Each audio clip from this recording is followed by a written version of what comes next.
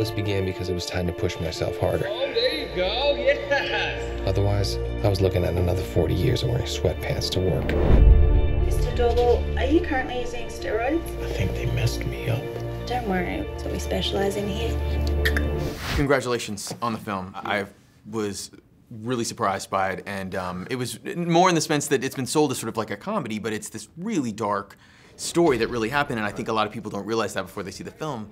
And I'm curious, I know it's been described as a passion project for you. Passion projects like Schindler's List. This is the cool script of Sitting on the Shelf project for 12 years.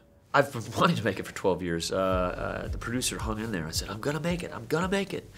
And he must have thought I was bullshitting. But finally, after Transformers 3, I told the studio, I said, I'm done doing robots. I'm gonna shoot myself if I should do another robot. I said, I gotta do something small, and I'm gonna do this movie, Pain and Gain. So I told Brad Gray, who runs Paramount, I said, I'm gonna do this movie. He goes, why do you wanna do it? I said, because I see it, Brad. I said, there's something interesting, quirky about this movie.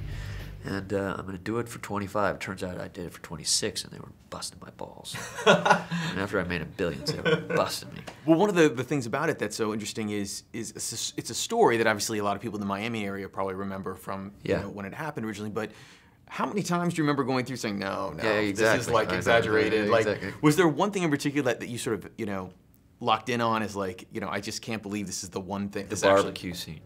The barbecue scene, it's like they first started inside the warehouse and they moved it outside the warehouse, and the audience will understand that when they see it. But, you know, it's like, can these guys be bigger knuckleheads?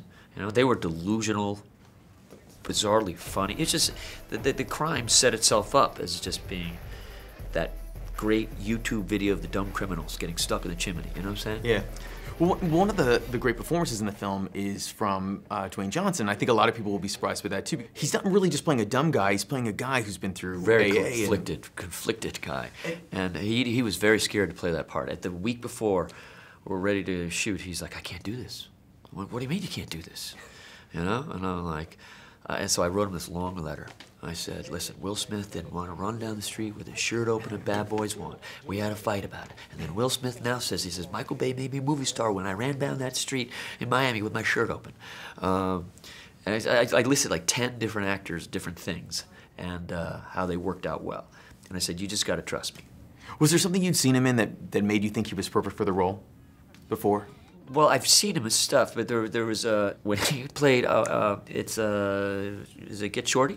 Oh, right. Yeah, okay. yeah. The sequel. Yeah, funny.